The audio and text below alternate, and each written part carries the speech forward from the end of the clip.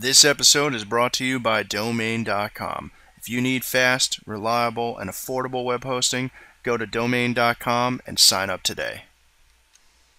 Hey guys, welcome to another episode of NetSec Now. Today we're going to get into another quick vid about cracking hashes.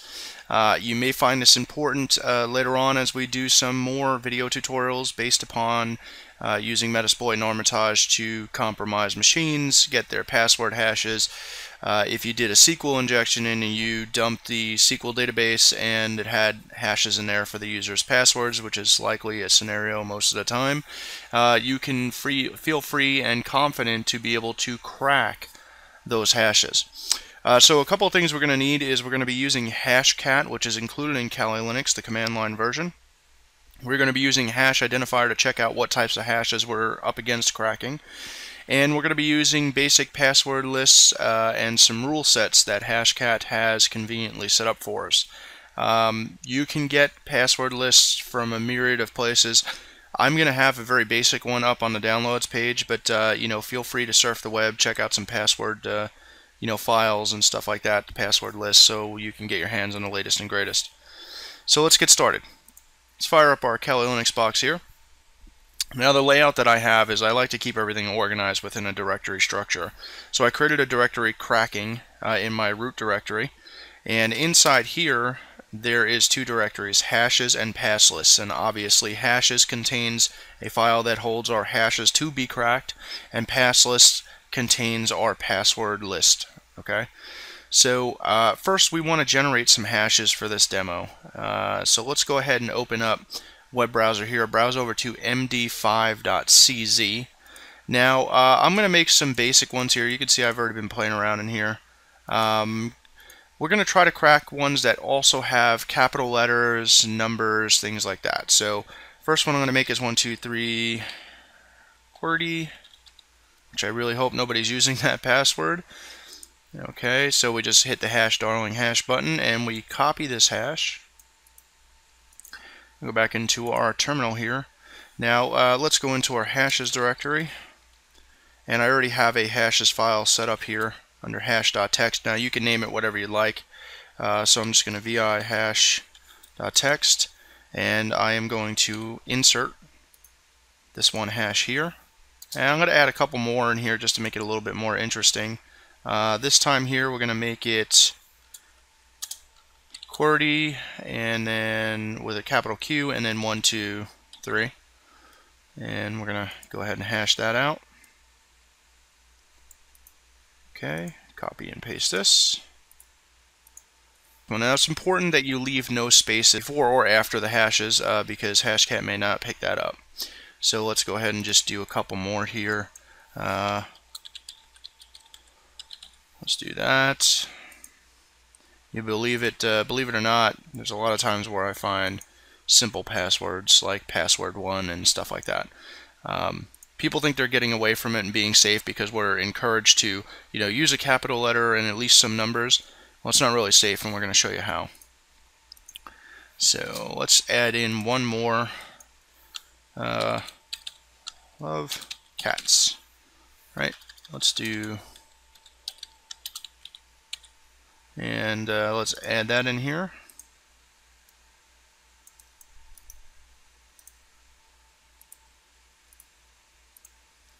And let's just do one more for the heck of it.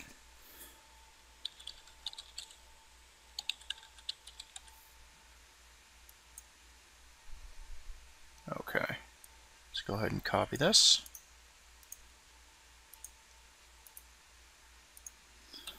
Alright, so we're just going to write our changes and quit our file. So let's clear this screen out here, and let's get back one directory into our main working directory. So now I'm going to introduce to you Hash-Identifier, right? So we should grab a hash out of the hashes file, and we need to find out what type of hashing algorithm or encryption algorithm we're up against. So the tool we're going to use for that is called Hash-Identifier, or hash ID for short. So the command to use that is just hash tac identifier, and you can use autocomplete, of course. Just copy and paste your hash in here and hit enter. Now you're going to see it scrolls a bunch of stuff towards the bottom here, but that says the least possible hashes are. The more likely possible hashes are MD5, domain cache credentials, MD4. Well, nobody really uses that anymore, so let's go with MD5. Okay, so we know that. So let's Control-C and get out of that and just clear the screen. So we know we're working with an MD5 password hash, right, or some sort of MD5 hash. Okay, so now we need to fire up Hashcat. Of course, you need the password list in order to make this work, and we are also going to use rules that Hashcat has inside of it. Now, let's go ahead and type in the command hashcat and then tac help to list all the available options and flags. Okay, so going from the very top here, just to give you a basic idea. Now, I'm going to post a link for Hashcat's wiki site. I recommend that you go in there and read all about it. It's pretty cool stuff. So the couple of flags that we're going to be focused on here is TAC-M, which is for hash type. See references below, and we'll look at that in just a second. And TAC-A, which is attack mode. Again, see references below, which we will also be looking at. When you first start up Hashcat for the first time, it's going to be presented with the new EULA agreement. Just hit yes or accept, whatever it was, I can't remember, and then continue on. Okay, so we're not going to really worry about any of this. This is kind of complicated, you know, when you have to salt your password hashes and stuff like that. And we'll get into that in advanced, you know, videos that we're going to be doing. Okay, so the next option we're going to be using here is TAC-R, which is rules file. And I'm going to show you how to find the rules file, and it ends in the extension .rule. So scrolling down here, we're going to look at the attack modes, right, which is straight, which means it doesn't change anything. It goes word for word and case for case of what your password file actually says. So if somebody typed in a password with a capital letter and you don't have that password with a capital letter in your file, you're kind of screwed.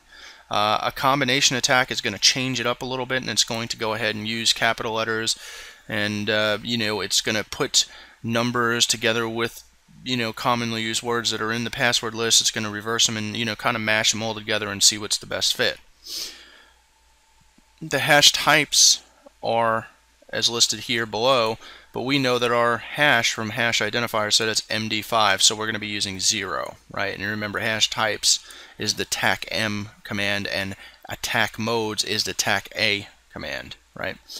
So first things first, let's go ahead and look for the actual rules files. So in any Linux system, we have a system that indexes our files in our system to be able to search them out. Kind of like equivalent to the Windows built-in search function to, you know, find text files or exes or whatever. So that command is to first update your database if it's out of date.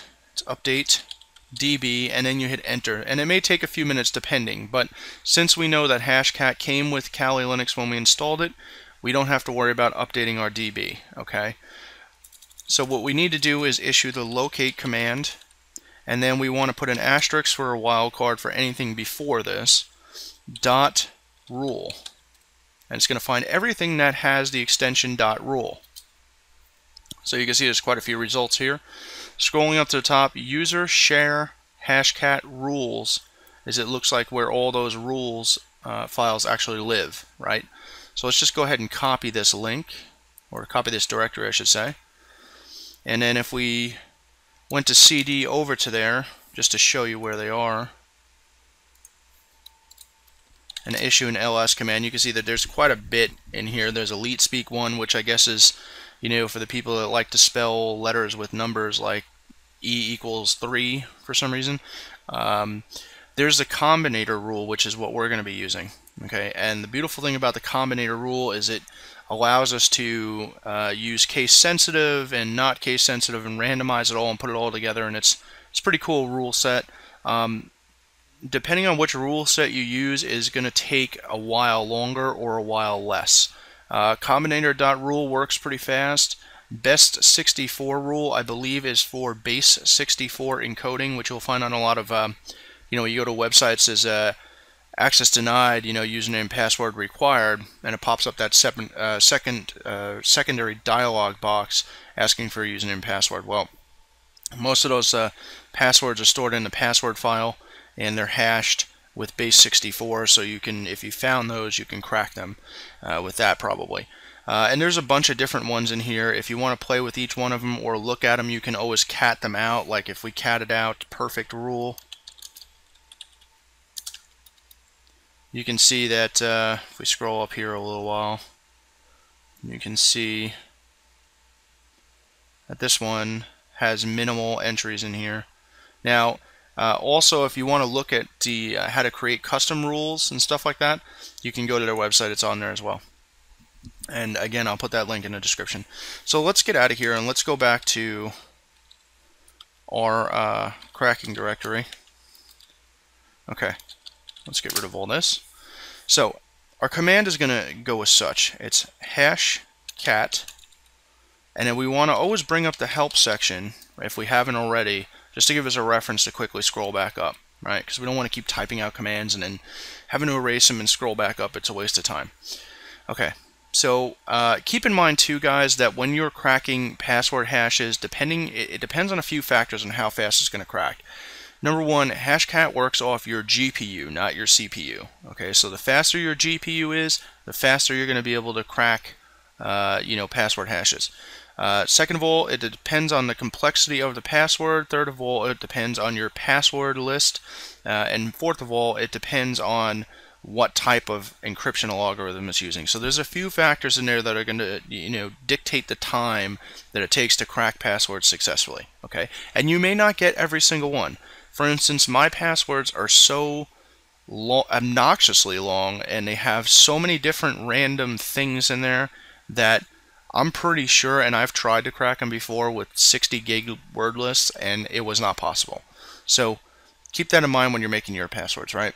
Anyway, moving along. So the command is going to go as such. It's hashcat TAC-M. Remember, we want to use that for what type of hash algorithm we're using. So now if we scroll up, we can remember hash type was MD5, so we're going to put 0. So it's TAC-M space 0. Then TAC-A for the attack mode, and if we scroll back up, we're going to want to use the combination one, right? Because we want to try to get the best results we can. So we're just going to enter in number 1. And now we have to put the directory on where our password hashes actually lie, right? So we're going to do hashes and then hash.txt, right? So the very next directory that we want to put after that, you space it and then you put another directory, is where a password list actually lives. Now, Kali Linux does have some password lists included in it. I really haven't messed around with them, so I couldn't tell you how good they are, but like I said, there's tons of them out there, guys. If you ever decide to download a bunch of smaller password lists and you want to combine them into one major list, okay, make sure you find a tool that will, it's called a deduper, and what that will do is take out any kind of duplicate passwords, numbers, combinations, things like that. It'll check it. So if you have two of the same words, like, happy in there, it'll say, hey, look, happy's in there twice, so you just go in and take it out, right? Some of the tools will actually automatically do it for you as well. So anyway, getting back to Hashcat, the next directive that you want to put in is where your password list lives. So we know that's in pass list, and then just the regular file password. Now, I didn't add an extension like txt to this one just because I just didn't feel like it at the time when I unzipped it. Okay, now keep in mind the password list I'm using that we're going to be uploading to the website is rather old. It does have a lot of passwords and different types of numbers and stuff in there, but there are more common ones, more newer ones out there in the market, so you can download them for free. CrackStation has a good password list, but he asks for donations, and it's definitely worth it, guys. Throw the guy a buck. He doesn't specifically ask for a specific amount. You can throw him $1 and you could be able to download the list, so keep that in mind. Check it out, CrackStation. So anyway, after that, so we've input now our hash type, our attack method or mode, and then our hash list, our password list, and now we're going to give it the -r directive. And if we scroll up here, you're going to see the rules. TAC R means rules, and then so it's rules file use TAC R and then the rule file that we want to use. Well, we know that our rules were in user share hashcat so on and so forth when we did our locate command, right? So we want to just type in, or you could copy and paste it if you wanted to. I'm just going to type it in because I know where it is. And then we're going to use the combinator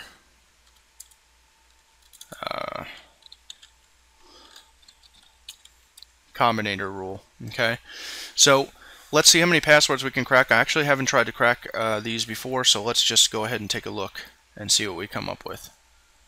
So you can see already it's giving you a live display. We've already cracked one, Love Cats, with a capital L and a capital C. We've cracked password 101, which is capital P. We've cracked QWERTY with a capital Q, 123, and then 123 QWERTY we cracked. And let's see if it's going to give us anything else on any of the other hashes that we had in there. Now, keep in mind too, it also, when it's done writing, it'll tell you. If it didn't crack a hash, it's going to tell you, and it looks like it may not crack this one, so we will show you the results of that. And if not, I'll just do a quick demo. I'll make a hash that I know it's not going to crack. But when it's done, it'll just return you to a command prompt, and whatever current working directory you're in, it will write a file called hashcat.pot, and that's where it's going to store all the things it's cracked for you. So that's a good thing to have because, well, of course, if you're cracking usernames and passwords, or you're cracking wireless networks, so on and so forth, you're going to need that for later. Okay, so you can see here, it recovered 4 out of 5 hashes, okay? So that means it didn't crack all of them. So now you must be thinking, well, what's the problem? It could be a couple of different problems.